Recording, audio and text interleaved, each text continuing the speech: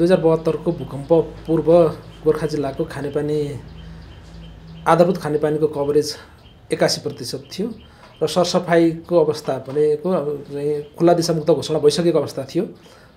भूकम्प जानुभन्दा 6 महिना पहिला जस्तो नै हाम्रो जिल्ला खुला दिशामुक्त घोषणा भइसकेको थियो।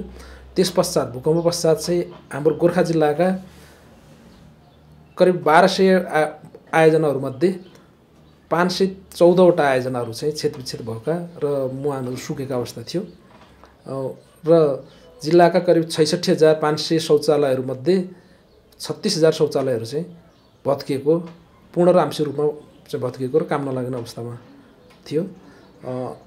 अहिलेको हामी खुला दिशामुक्त घोषणा पश्चात एउटा पोस्ट ओडिएफमा पुग्नुपर्ने अवस्थामा भूकम्पले हामीलाई ठुलो च्यालेन्ज थपेको थियो। हाम्रो यस जिल्लामा खानेपानी तथा सरसफाइ आयोजनाहरू जहाँ जहाँ सञ्चालन भएका छन्, गैर सरकारी संस्थाले गरे पनि सरकारी संस्थाले गरे पनि त्यस्ता आयोजनाहरू सञ्चालन भएका ठाउँहरूमा हाइजिन प्रमोसनका कामहरू, शौचालय निर्माणका कामहरू पनि त्यही संस्थाहरूले गर्ने रणनीति छ।